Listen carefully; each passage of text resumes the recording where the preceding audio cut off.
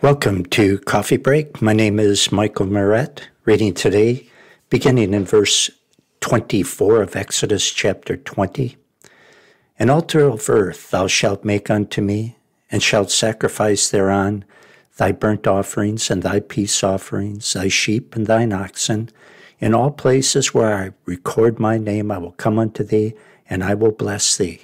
And if thou wilt make me an altar of stone, thou shalt not build it of hewn stone, for if thou lift up thy tool upon it, thou hast polluted it. Neither shalt thou go up by steps unto mine altar, that thy nakedness be not discovered thereon.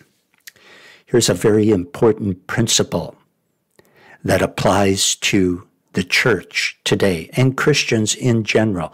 People, as well as priests, wore robes in those days. And walking up steps to get to a high-standing altar would expose a person's nakedness to a degree. So God says, don't allow this to happen.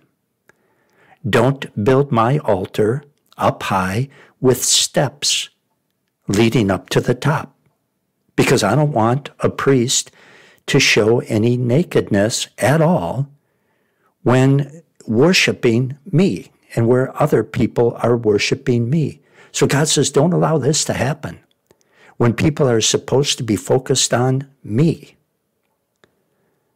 Nothing should ever be worn in any worship service that will draw undue attention to self. And nothing lacking modesty should ever be worn by any Christian at any time, whether in church or out of church. And certainly this is especially important in a place where people are supposed to be focused on Jesus Christ. This has been Michael Moret with another Coffee Break.